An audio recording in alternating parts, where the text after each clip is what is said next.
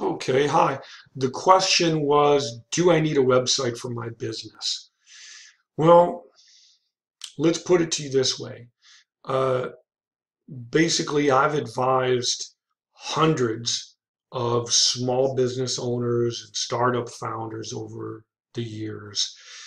And I can honestly tell you that businesses that are online, meaning they have professionally developed websites that engage SEO, search engine optimization, that engage in content marketing strategies, that have free giveaways for their ideal consumers, that really take digital marketing seriously. These businesses, on average, consistently, every time, will get more leads, more phone calls, more in-store visits, more visits at their restaurant or business or whatever the case may be. This is not just my opinion. This is research that's been done over and over again with businesses throughout the United States of America, that businesses that engage digital marketing using web design, SEO, social media, content marketing, these businesses will outperform businesses that do not engage in these services. And you can certainly go into the reasons why do small businesses not use digital marketing or use only certain components of it and not others. And it's all well and good.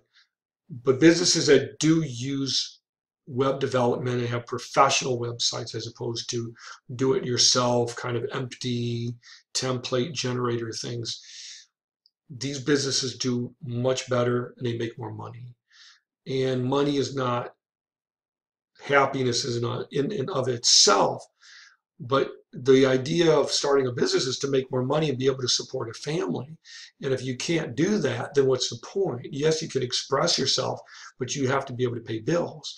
So the answer is yes. If you have a website, basically, if you have a business that you care about and you want to make money for and through, then you need a professional website with SEO, content marketing, social media channel distribution, content for the website to distribute, such as like what I'm doing right here. And I'm sure your videos would be a lot better than mine. But yeah, seriously, you do have to have a website. It's 2019. If someone looks up a business, they don't take out a big, massive Yellow Pages phone book anymore. They take out their phone, they go to Google, in some cases they just speak it, and they look for business within their city and their state. So if we know that more people use their phones to find businesses and conduct business, and we know that the majority of businesses are online, of course you'd want to be online. So the short answer is yes. The long answer is, how do you budget? How do you tell good from bad? How do you tell what your design should be? And the answers to all of those questions are basically you work with professionals, you look for credentials, affiliations, and education, and testimonials and references. And you look at your competitors in large major metropolitan cities to see what they're doing. On the basis of what they're doing, that's how you know what you should be doing.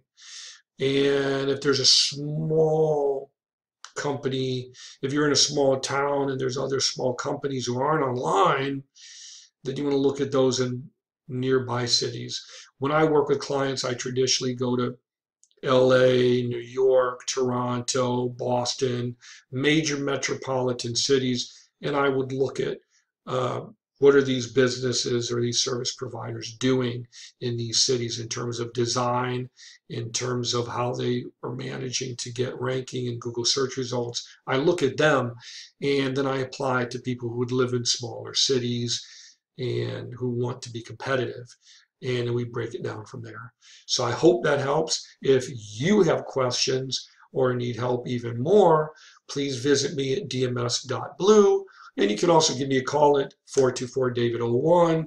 You'll get my Google Voice number, and I usually respond back to people within a day or two. So I hope that helps. Thank you for asking. Have a great day.